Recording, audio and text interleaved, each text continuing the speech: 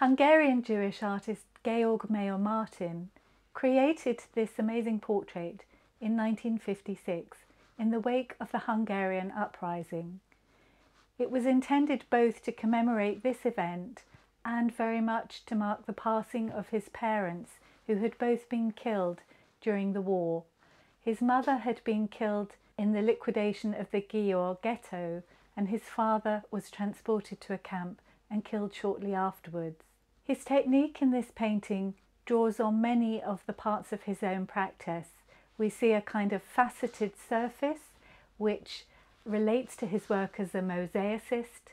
We see this post-impressionist technique, an almost cubist technique, in the way that the various facets of the painting are divided up, and this impressionistic sense of colour throughout as the faces fade and come into the foreground of the picture.